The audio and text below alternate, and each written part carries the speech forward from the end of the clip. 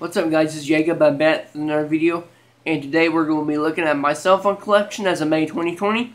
So as you can see, I got a lot of flip phones, slide phones, and candy bar phones, and smartphones.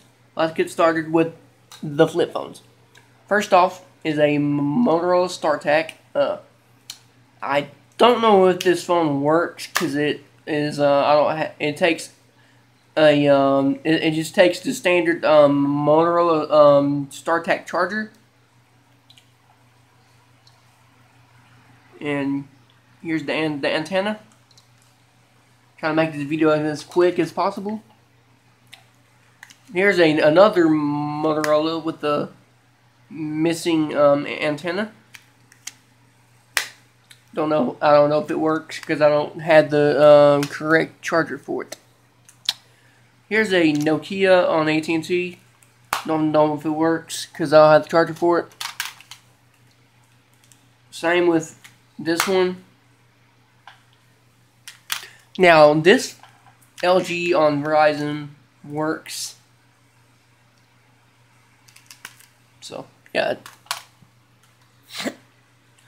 Sanyo PM8200 from never mind. But it works. LG, this is another LG VX something on Verizon. Works. And it's dead right now. Another LG on Verizon. Works.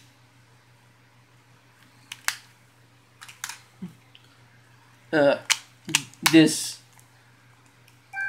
Samsung on Sprint, it doesn't have a battery on it. Kyocera on Verizon, it also doesn't have a battery on it. Two of my LGs on Verizon. Another, what the?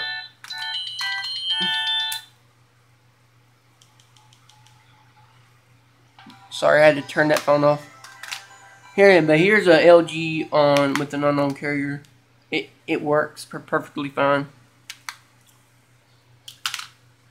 Moving on to candy bar phones and slide phones. Here's a Samsung SCH R225M on T-Mobile. It does not work because it's broken. This Motorola on US Cellular also does not work. Now here's this is the Motorola VE240. I got the charger today, but it had a busted LCD, so I wound up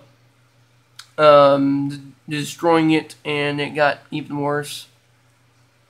See, but surprisingly, I don't know how, but it still powers on.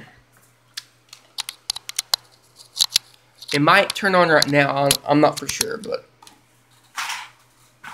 it'll just say it's unable to charge. But let's power it on. Well, I can't power it on by itself though. So. Okay, hang on, just 1 second. All right, and yeah, that doesn't look good at all. Yeah. I'll try to get another one soon. I don't know when, but I'm getting the one that has a good LCD, a battery, and the battery, because that's mainly only two things I really need. So hang on. Next one is another destroyed phone. It's a Kyocera M1000 on Virgin Mobile. Here's a fully working Rumor 2 on Sprint. It's dead right now, but it works perfectly fine. But other though it has a ribbon cable problem because it shows like the red stuff on there. Other than that, it works. Now this phone, I'm gonna try to get a new SIM card for, but it's a Samsung on T-Mobile.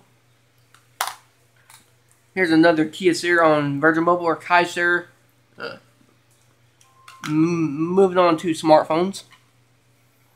Here's a another one of them phones that has a bust.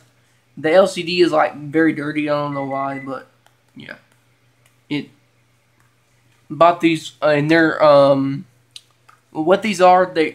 I think they're stolen if I'm not mistaken, because or either that or they're burner phones.